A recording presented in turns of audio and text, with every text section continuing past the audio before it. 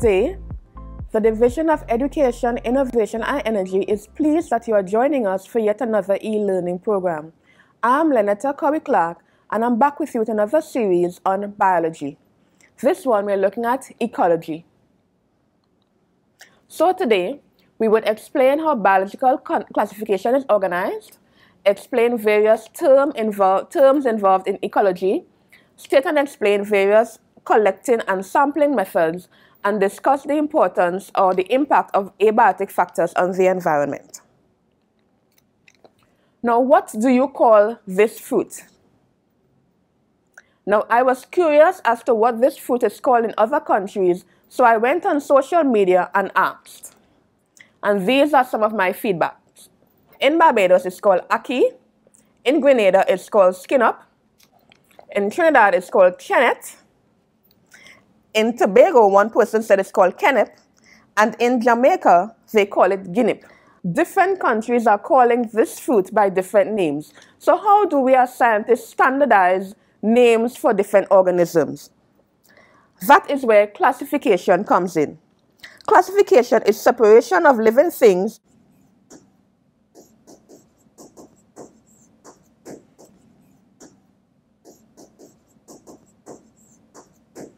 into groups based on specific characteristics.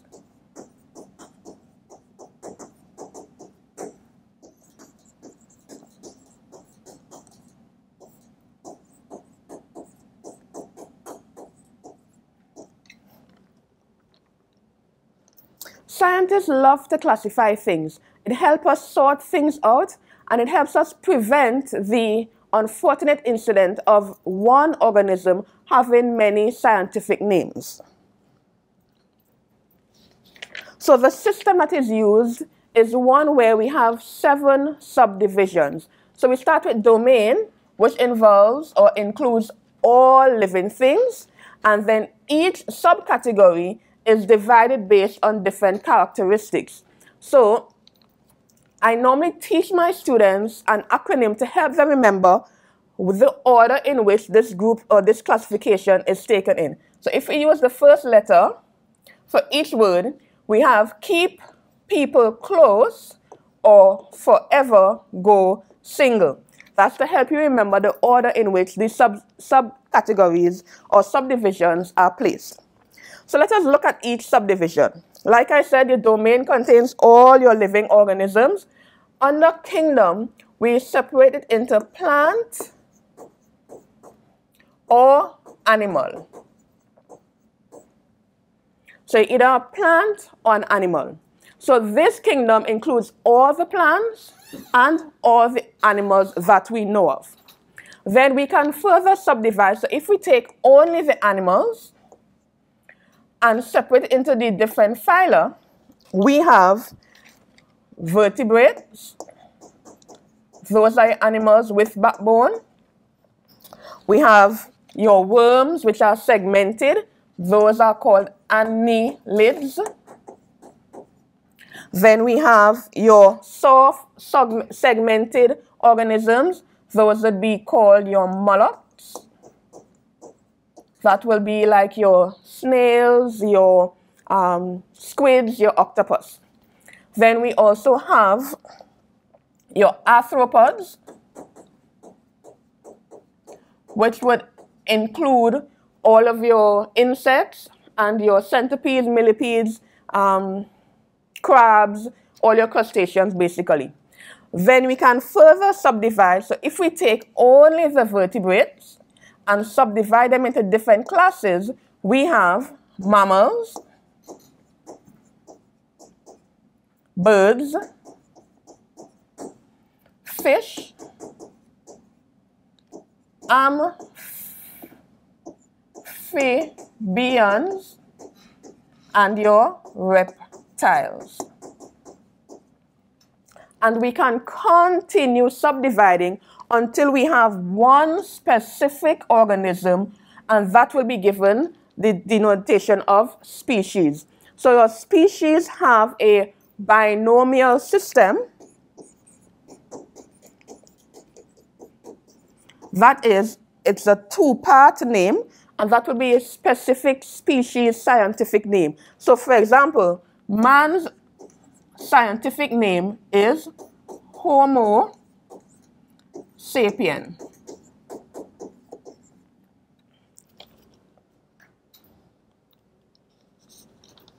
So let's look at this classification chart to help you understand. For example, if the domain is animals or living things with a nucleus, then it would include all of these, for example, wolf, jackal, fox, cats, rabbits, etc. If we remove all the plants, then the next subcategory is animals. So you will see that the plant has been removed, and all we are left with is all the animals in the next category. Similarly, if we go up another grade, if we want to just isolate the chordates or those vertebrates, then in this category or in this level, all the insects will now be removed. So we have all the animals with a backbone in this category.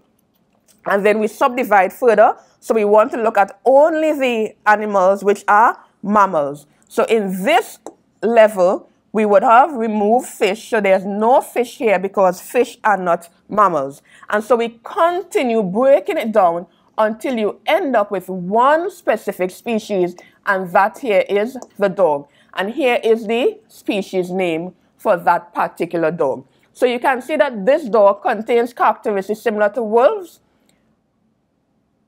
but there is one major difference between the wolf and the dog.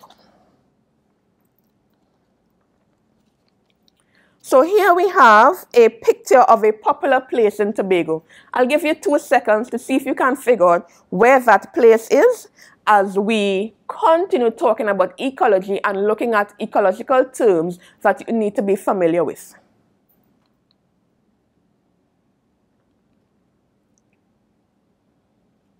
So the first term you need to learn is biotic factor.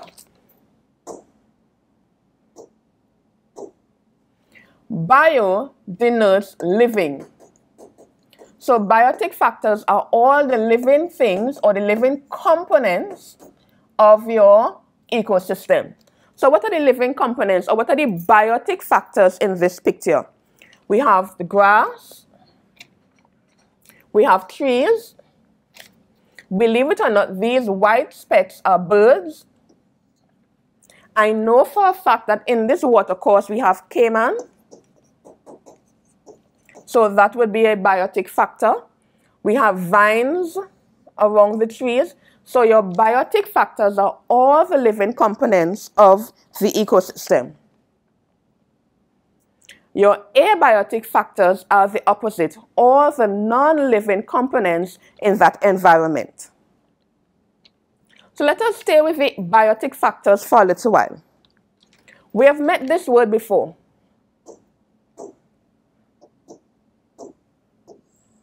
So species. So a species is one specific organism or a group of organisms that have the same characteristics. They're able to interbreed and create a viable offspring.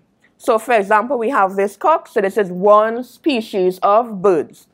A population is a group of organisms which are similar, living in the same environment. So here we have a population of hens. Continue with the terminologies, community. So a community is a group of different species.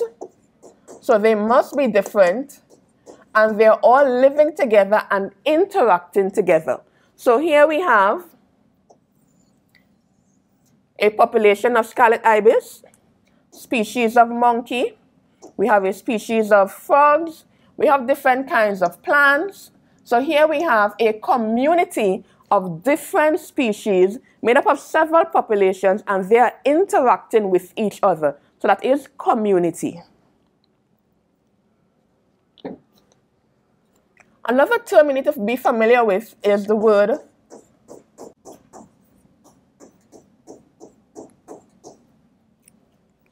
a habitat is the place where an organism lives. So obviously, if it is living there, it is going to engage in all the characteristics of all living things. It's going to feed, it's going to grow, it's going to reproduce in its own habitat. Now we have two different habitats. We have terrestrial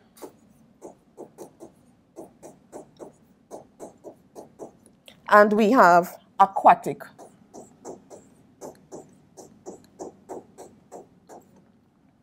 And of course, as biologists, you know, we love to classify. So we have subcategories of terrestrial habitats and aquatic habitats. So we have two main types of terrestrial habitats. We have arboreal, which would be all the organisms found on trees, including trees as well, or other plants. And we have edaphic, which would be organisms found in and around the soil. Under aquatic, of course, we have marine, which would be your sea-based organisms, and of course, we have freshwater.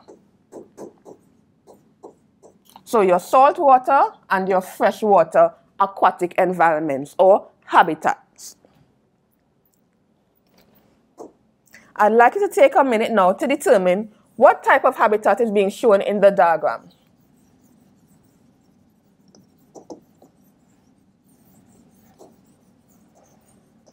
And if you said freshwater, you are correct.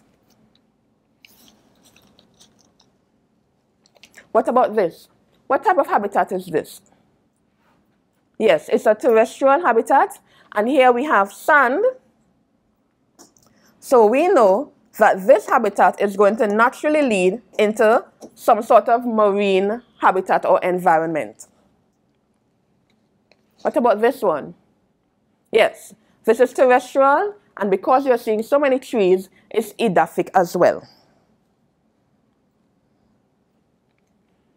Okay, a niche. A niche is the specific role of an organism in its environment.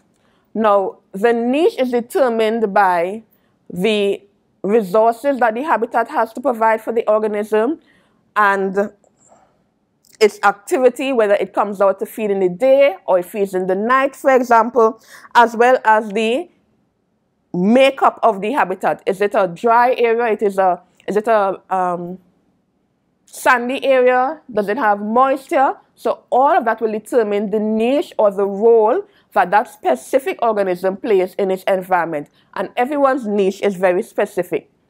For example, we all know about this household friend called the wood slave.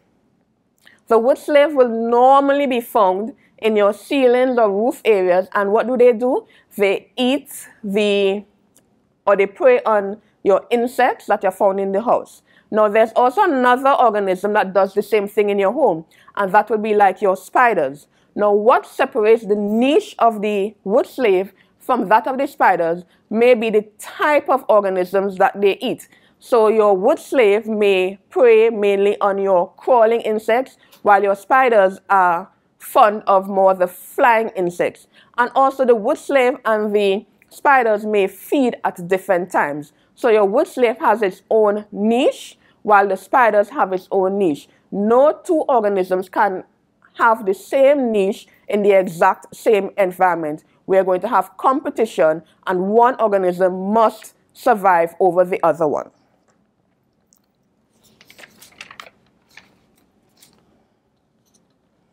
In order to study the environment, biologists normally have to collect or sample materials, whether it be animal or plant. And why do we sample or collect? For many reasons, but include classification so we can know what they are and understand them better, also to estimate population. So one method that is used to help estimate population is called a quadrat.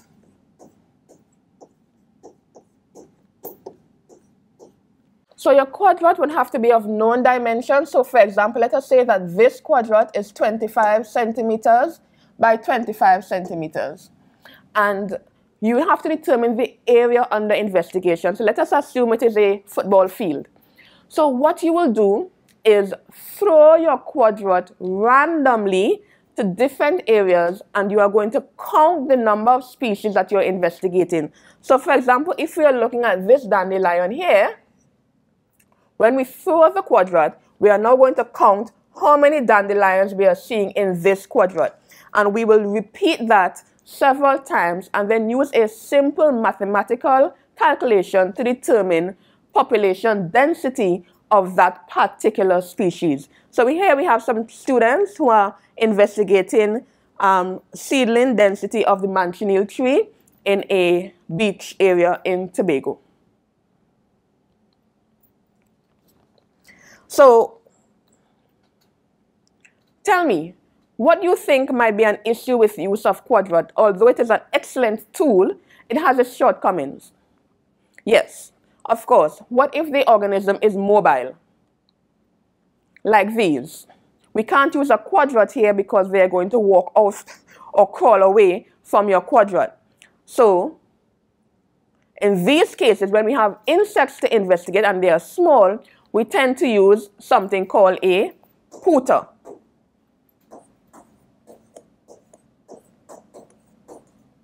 And you can make your own pooter at home. It's not anything fancy. You just need a simple jar with a lid, and you use either straws or tubes, insert them into the lid, and then you would suck on one end, and the suction is going to create enough force to pull the insect into the straws and into the jar. Now, of course, you will put a piece of cloth or muslin around the base of the straw you're pulling on to prevent the insect from going into your mouth. But it's an excellent way of collecting small insects on leaves, on tree roots or tree barks, on buildings, and you can determine population density, you can determine species name, etc. from this simple pooter. But what about if they're flying? We can't use a pooter, and we definitely can't use a quadrant. In that case, we would use, yes, sweeping nets or butterfly nets.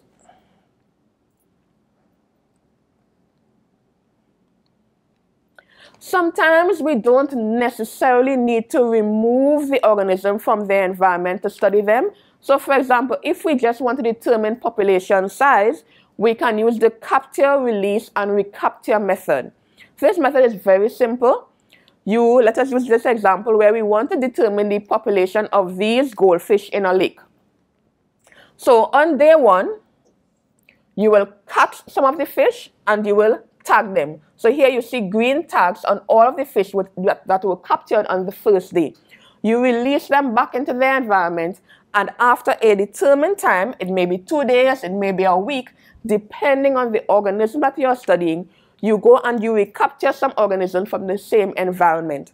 You count how many organisms you capture, and you also record how many of them have the tag which were placed in the first incident.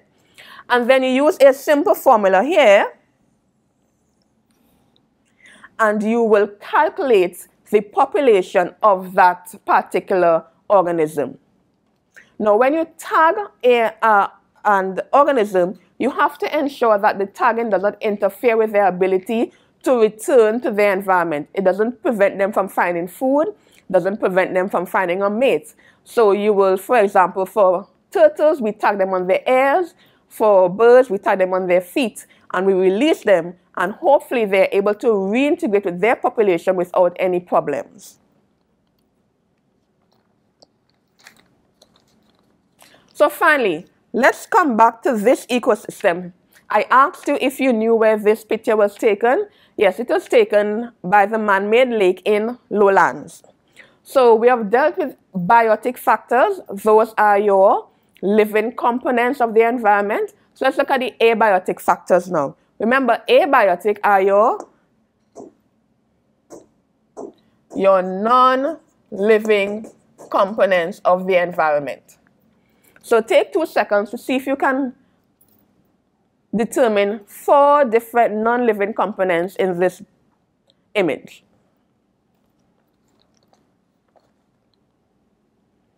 So the first type of abiotic component is soil. What do soils contain? Soils contain nutrients, which are necessary for plant development. Soil also contains water, which plants use for photosynthesis. Soil also contains oxygen for your invertebrates and other organisms that live within the soil. Another abiotic factor is air, a very important component because air contains oxygen that we need to breathe, and it also contains carbon dioxide that the plants use for photosynthesis. Plants also use the oxygen when they respire.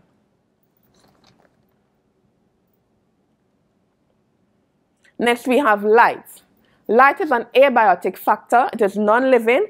Light provides an essential component for plants to photosynthesize. Light is necessary for us to see.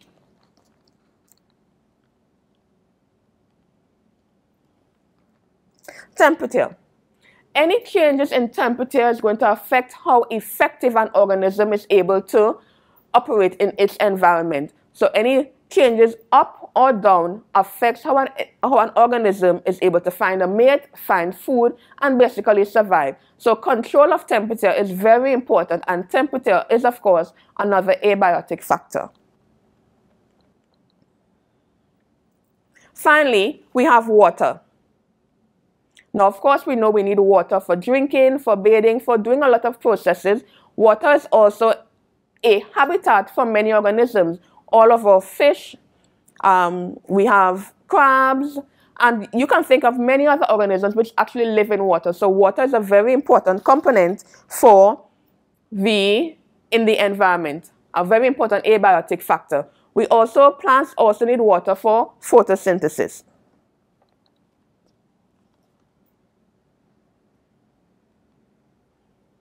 So let us review. What have we done? We did explain biological classification. Remember, keep people close or forever go single. We explained various terminologies like abiotic, biotic. We explained species, population, community.